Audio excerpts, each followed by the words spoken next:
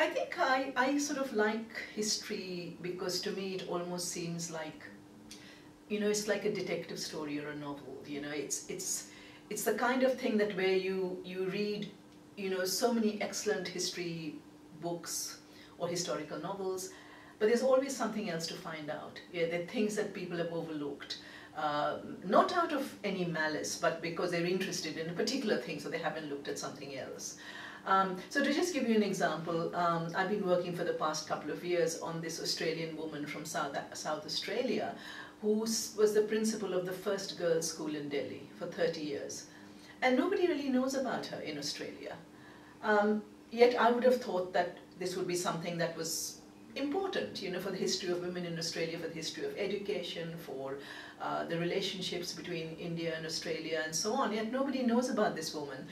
And yet I think the reason for her success in India was actually particularly because she was Australian and not British. Because the British, because of their imperial position, could never have done the kinds of things that she did. But because she was Australian and seen as more peripheral, as a dominion of Britain, she was seen as more similar to the position of Indians, and therefore was able to do a large number of things. She worked with Gandhi, she worked with a number of other freedom fighters, she set up a home rule sort of organization in her school. She was able to do a number of things.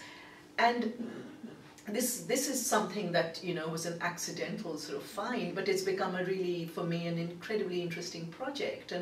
And the same thing has been with looking at Indians in Australia, because when I first came to Australia, I found that there was obviously the white settlement of Australia, and then there was Indigenous history, which was really coming to the fore in a really crucial way. But of course there's also an in-between thing of migrancy in Australia, which didn't really start after the Second World War, or indeed after 1880s. I mean, it's actually been there since the First Fleet, that there have been various people of different nationalities and colours coming to Australia, including a lot of Indians, because India and Australia were both British colonies, and Australia was supplied by British ships, by Indian ships for almost 60 years after the First Fleet came, because it made sense. It's much closer to get your goods from India than to get them from Britain, I mean, in terms of distance. So that idea of that Australia's never really ever had an only white history, I think is a really important one. That the Indigenous history, which has always been elided until recently, and which is now actually taking its absolutely crucial and foremost place in the Australian historiography. But there is also a multicultural history which has been seen to be much more modern, but it's actually also something that has always been there, but which has never really been recorded or understood.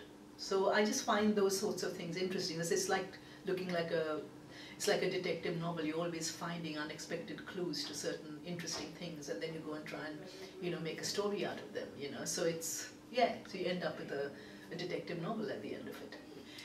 For a long time, people have thought of Australia as a European society, which by some stroke of bad luck has been stuck in this far end of the world, where we should have been hanging off Ireland or something, so that we could be European. Whereas we have this enormous luck in the sense that we have indigenous, multicultural and European history in an Asian region, so we have the ability to become the hub for all kinds of cultural histories and understandings and connections and languages, and we should treat that as a strength.